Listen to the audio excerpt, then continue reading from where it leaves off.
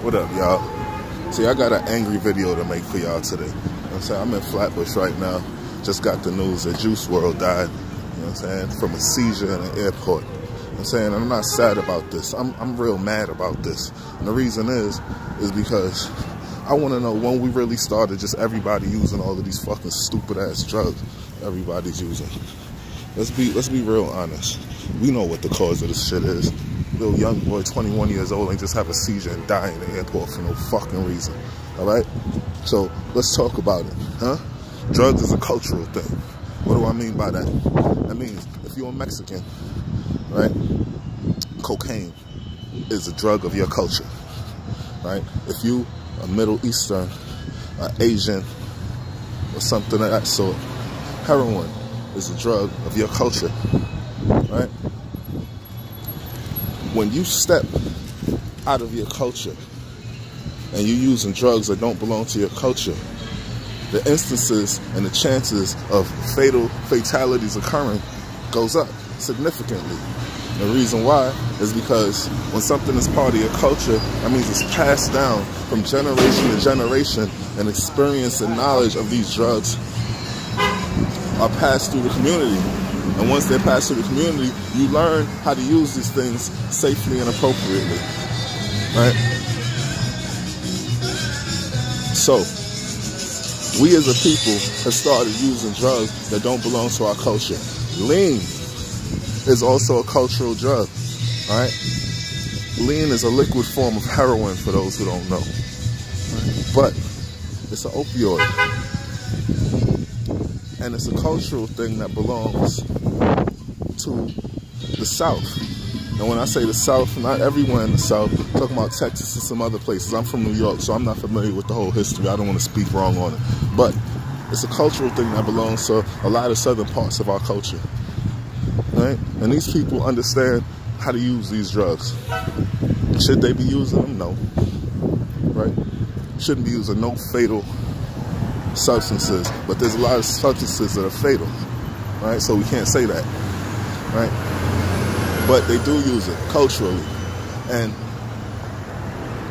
through hip-hop, these substances have become popularized throughout our society, throughout our culture, and it's causing deaths of young black leaders, young black affluent rich people, right?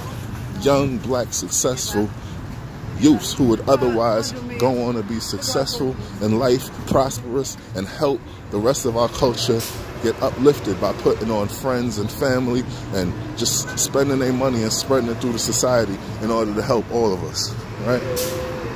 So we're losing the people that can take us out of the shit and the racism and all this other shit that we're in,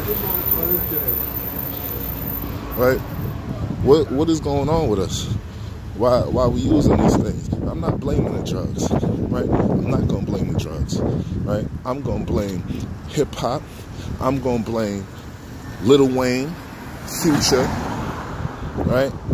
I'm going to blame YouTube, record labels, and label executives, right? And why am I blaming these people? Well, first of all, Future and Lil Wayne, y'all motherfuckers is old enough to know what the fuck going on and what the power of y'all influence is on the society and the culture, right? Y'all sit down and y'all promote this shit through our hoods. And let me ask you a question. When you watching these young niggas dying, why y'all ain't coming out and making a statement? Why y'all ain't saying something, huh? Y'all the motherfuckers that was saying something, popularizing this shit, and making it so that these young niggas want to do this shit so bad, making it so cool and all that. Why y'all ain't saying something?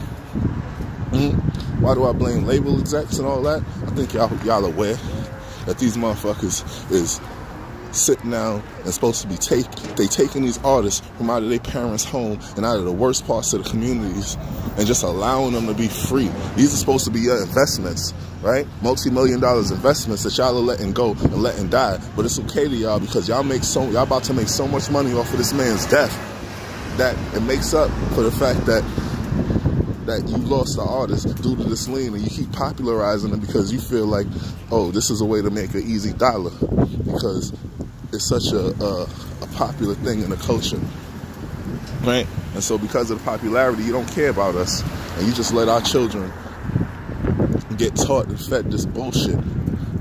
so that they can follow suit and y'all can get a new leaned up, drugged up artist, right? Why do I blame YouTube? I blame YouTube because YouTube has this thing where they like to go around and demonetize people. You know what I'm saying? They like to go around and make sure that people aren't making any money off of stupid things like hunting animals in the woods or whatever the fuck. Random shit. They're going to demonetize Alex Jones because he a conspiracy theorist. They're going to demonetize fucking...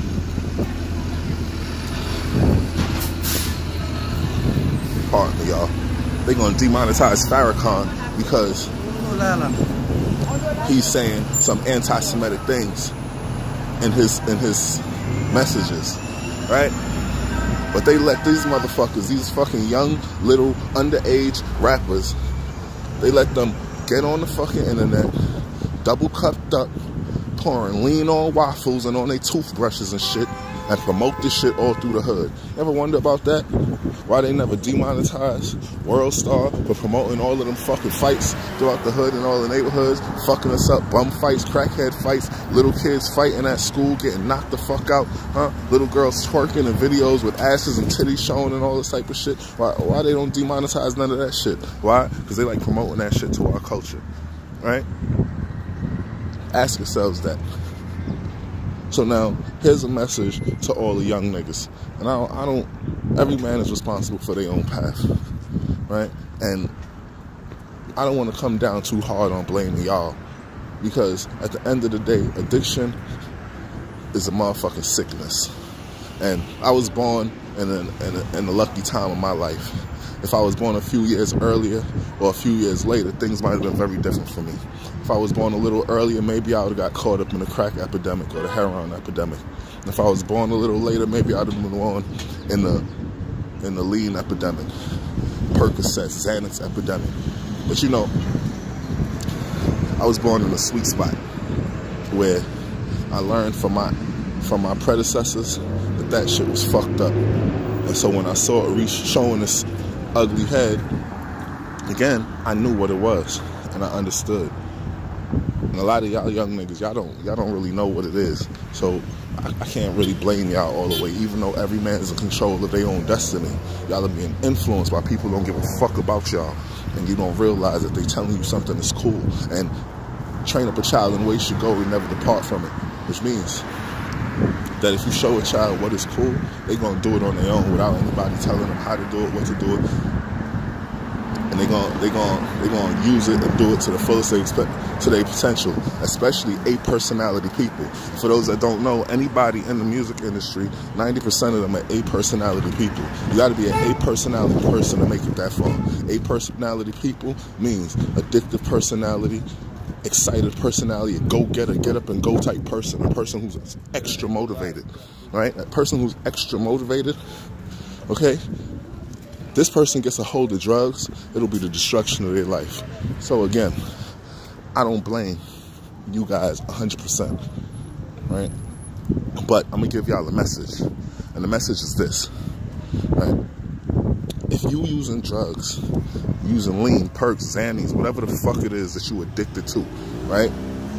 Y'all motherfuckers ain't wise enough or smart enough to do the research, read these things and figure out what the fuck it is you putting in your body's fine. I'm gonna tell you something. Stop getting on fucking planes, okay?